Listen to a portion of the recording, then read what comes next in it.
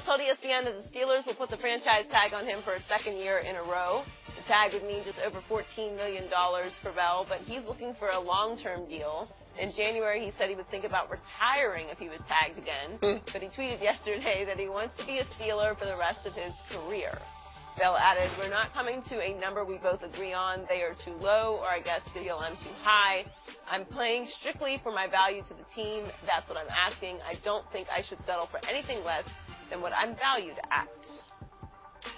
Joined once again by Eric Dickerson, who doesn't think that Le'Veon is retiring, obviously. Really? Are you surprised Pittsburgh hasn't given him a long-term deal? Well, yes, I am. I mean, is he worth it? Yes, he is. I mean, he is an X factor for that football team. I think as Le'Veon Bell goes, pretty much the Steelers go, and Antonio Brown. I mean, you're talking about a guy who has done it pretty consistently for a while.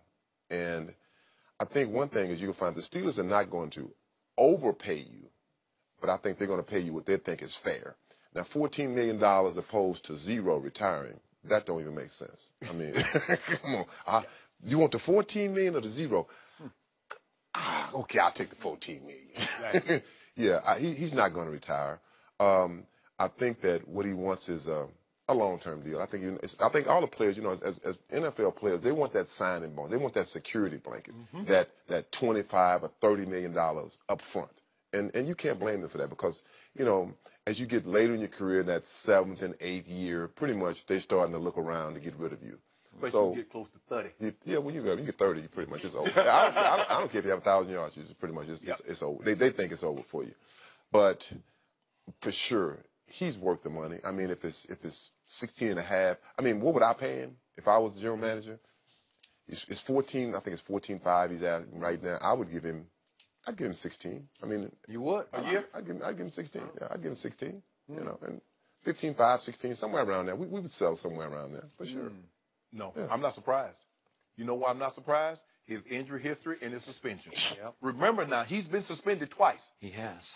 Remember, he's missed 2 playoff games because of injury. So I would rather pay. And this is not a knock on him because he's worth every bit. I believe he's the most complete back in football. But I'm not surprised the Steelers because they know his history. So there's like, I can't. So we're going to hedge our bets. It might hurt our cap because that's $14.5 million counting against our cap this year, as opposed to giving you that big bonus and then we prorating out over the life of the contract. But I secure myself. What good is, you know, you being suspended, you being injured? So that's what the Steelers are doing. So I'm not surprised. Is he worth, you know, $13 million? Adrian Peterson got the outlier contract. He got $12 million way back when. And no running back has approached that number since. Yeah. So Le'Veon Bell says at some point, that's the starting point. If they can get to, say, $30 million, $35 million over the first 3 years and the first 2 years, now we'd be into doing something. But I see it from the Steelers' perspective, Skip. His injury history, and he's been suspended twice through his own actions. If that sounds like somebody that they should trust wholeheartedly, we know what type of player he is, but we also know some of the things that he's done to run afoul with the NFL. You both make strong points. And Le'Veon, in this article that just was posted this morning on ESPN.com, makes strong points in his favor. And I'm conflicted about it. I've had my issues, as we know, with Le'Veon, but I'm trying to be completely objective because the case that he makes is a strong one. Now, the running back market right now says that the highest paid running back is Devontae Freeman at 8.25. So I'm sure the Steelers are throwing that back in his face. Right. We're going to go to 16 when the next highest paid is 8.25. But Le'Veon's case is a strong one because right now his combined yards average per game is 128.9. That's the best since the merger in 1970. So I can't take that away from him. I can't discount that at all. And he is making the case that he plays the role of 3 backs because he's an every down back and he considers himself the second best receiver on the football team. So you can split him out as a number 2 type receiver. And he considers himself an elite pass blocker. So you can play him every down if you just want to protect Ben. So that helps. And there's that stat. The Steelers are undefeated when he gets 25 or more carries. That's strong, man. I mean, that's hard to argue with, right? That's a case.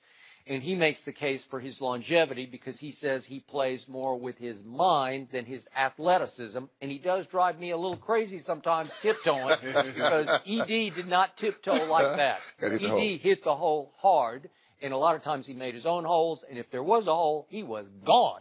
But you know how Le'Veon, he tiptoes, he looks, he waits. I might go here. But you know, I think I'll go over there. But that's what they're used to. I mean, it's like when you get into a system, Yeah. your offensive line knows you. Like my guys with the Rams, I would tell them, just give me a split second. That's all I need. You ain't got to block him. Just give me a split second. Le'Veon, and the line knows that. I mean, they knows the kind of runner he is. I mean, it's like when the Rams played in the NFC Championship game in 1989, they played the San Francisco 49ers. And they got beat by the Niners. I won't forget Jackie Slater said, coming back from that game, he said, John Robinson said, if we'd had one guy, we'd have won this game. And he said, I want to hear him say it, if we'd had 29, me. So I think the same thing here. If they take Le'Veon Bell away from this football team, you could put somebody else back there, for sure. But you're not going to get the same productivity because all of a sudden the line has to start all over again. It's like a receiver. I mean, I don't know this receiver yet. I got to work with him. And it's so important for the offensive line and the running backs to work together. Like, okay, I know this tackle is good at pulling. I know he's not good at the point of attack, but he's better. So I'm going to look here, but, you know, I'm probably going to end up back here. So for sure, you know, you could tilly-tally around with not paying him or franchise tagging him, which, hey, $14 million is $14 million. Yeah. Yeah, I'll take the five. I'll take the $500,000 off of it. $12 million. I can see $12 million annually. I don't see him getting almost double what the highest paid running back is going to get paid. I don't see that. But you know, you're talking about Devontae Freeman. He's way. I mean, don't get me wrong. And he split time with Kevin Coleman. Yeah, you're looking at numbers, but you got to see what he does. He's not a Devontae Freeman. He's twice. He's twice the player he is. I can see $12 million annually, ED. Man, you know, I mean, hey, I say this much here. The value of him, you said it. When he carries the ball over 25 times, the Steelers win. But you think about it. And I get your point. I get you, and I take this point in. I think if he hadn't had the drug suspension, any suspension, if he was, say, the guy that had got no trouble at all, makes it easier. Does it? But would they say, okay, we'll do it? I would say they would probably say, okay, you know, maybe not. So I don't think that even comes into effect. I mean, think about it now. He's at the end of his contract. They gave Antonio Brown the highest. Antonio Brown doesn't miss games. Antonio Brown has not run afoul with the NFL. No. Now, here's the thing. Now, they have a top 5 quarterback. They have a top 1 running back and a top 1-2 receiver. What's it gotten over the last 3 years? Who are you talking about? Who's gotten over the last 3 years? Pittsburgh. What has it gotten them? Oh, what's it gotten them? They got Ben Roethlisberger. They got Antonio Brown. They got Le'Veon Bell. Well, I'm going to say that the top 5 quarterback has really not played like a top 5 quarterback. He struggled. I mean, his games are like this. The one stumbling block has been the Patriots. I mean, seriously. But you can't. What we paying for now? So the quarterback really. So your quarterback should really get you over the hump. But you got your back. He's doing his job. I'm doing my job. Well, I know what the quarterback is doing now. Like the saying, I got my man. The quarterback is one. The quarterback goes in the office and says, hold on now. I won a Super Bowl with Hines Ward. I won a Super Bowl with Antoine Randall. I won a Super Bowl with Santonio Holmes, Willie Parker, Jerome Bettis now.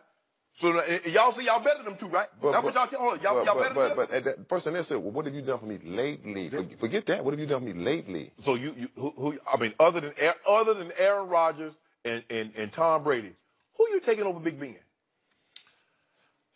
You know what? It's gonna be a short. Honestly, I'd take Dak. Leave. You know what? That's the smartest thing you've got on this show. I agree with you. I would take Dak. I would take Dak. Give me a good. You can't say it. I would take Carson Wentz, and I'll take Dak. If you ask me, that's my opinion. Wait a second. Ben Roethlisberger lost a playoff game to Tim Tebow. Am I right? Whoa. Tim Tebow? Tom Brady lost the Super Bowl to Nick Foles. He lost a playoff game to Mark Sanchez. You got to amend what you just said. What? Bill Belichick lost Don't the do Super that, Bowl. Steve. Don't do that. Bill Belichick gave up 41 points to Nick Foles Well, how many while points? keeping Malcolm Butler on the sideline for the whole game. Are you kidding me? See what you do? I'm not doing anything. I'm just telling you the facts. How many points did the Steelers defense, they were number 1 at the time, give up to Tim Tebow? He threw for over 300 yards. Well, I got Tom Brady threw for 500 yards. I mean, that's almost a perfect game, and you still lost. No. One innocent, one turnover, Oh. Oh, he said almost a perfect. It's almost a perfect game. For an all-time playoff record in any game. In any game. Until my restaurant opened. Well, I was going to have my restaurant open late that night because I expected Tom and his family to come in. So you expect him to play safety? You were the only one. Thank you. Can I ask you a question? Skip? Yeah. What about those first 4 possessions? Why didn't he get the ball in the end zone? He never has. He's never scored a touchdown in the first quarter of any Super What have you done Bowl. with me? They got nothing to do with me. The Steelers and Le'Veon have until July 15th. They'll figure it out. They'll figure it out. Terms on a On my long-term 50th deal. birthday, I'm going to blow the doors off. There. I would tear you to pieces. LeBron asking posted a for it. I very want this. interesting Instagram video on Sunday, and we'll discuss that next. You asking for it. I'm